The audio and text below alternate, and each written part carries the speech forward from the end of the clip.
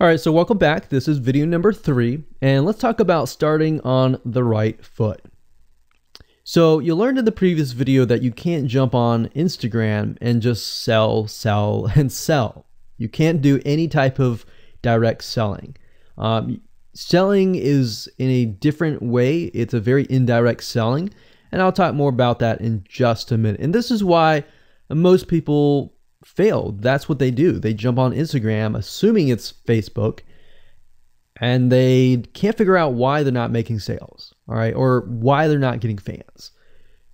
So let's make sure that you start out on the right foot, all right? So the secret here is to build a brand or a lifestyle. So if you think about what I talked about earlier in the previous video, I said that people go to Instagram because they want to know more about a brand. Maybe they discovered the brand or the lifestyle in Facebook, but then they want to go to Instagram and they want to learn more. So this is where they follow people, and you'll see lifestyle-wise, they'll post pictures of themselves, they'll post pictures of their life in relation to what they do, just to basically build a personal relationship. So think about Facebook as, okay, I discovered you and I am more part of a community.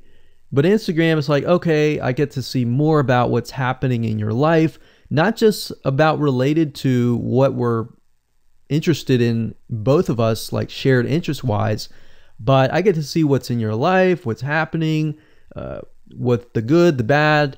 So you're basically building a relationship.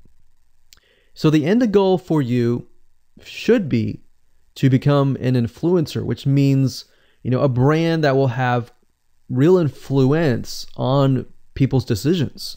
So you can influence people by the pictures that you post, basically. And people are waiting for that kind of stuff. They want ideas, they want inspiration, they want quotes.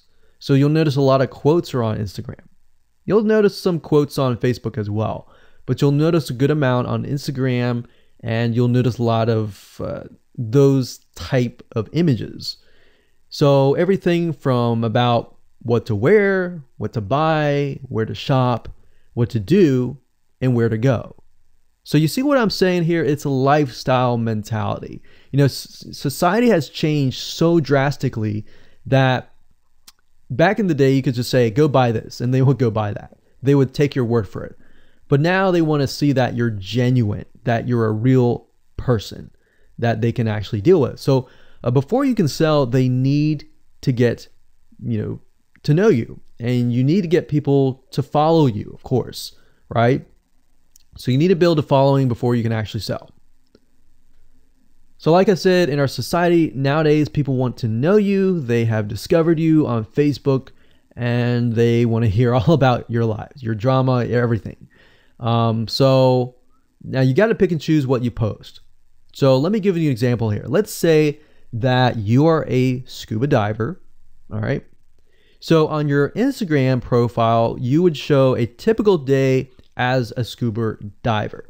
So, things you do, happy times, sad times, things you run into, problems you run into as a scuba diver, the type of equipment you would buy, what tools are great, what tools are not, all that. So why would you want to do that? Well, if you think about the dollar signs, you think about the profit. As a scuba diver, you could be showcasing tools that you are using.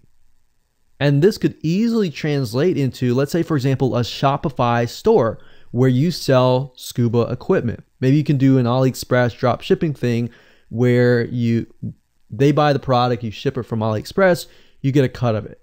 And you don't even have to actually stock any type of inventory in your Shopify store. So that's something to look forward to from Instagram. You get to indirectly sell about things, because at the end of the day, people are going to want what you have. They feel, okay, if I have the same software tools, or if I have the same tools or equipment that you have as a scuba diver, or as whatever you're trying to do, as a lifestyle or brand, they're more likely to buy it, right? So it can be Shopify store, it can be an affiliate promotion, it can be a sponsor post from a scuba gear company, which we'll talk more about later down the road. But before you can do all of that, you need to have a brand. You need to have the ability to create a lifestyle, right? So now let's move on to video number 4, and let's talk about how to build a brand and how to build a lifestyle and do it all properly.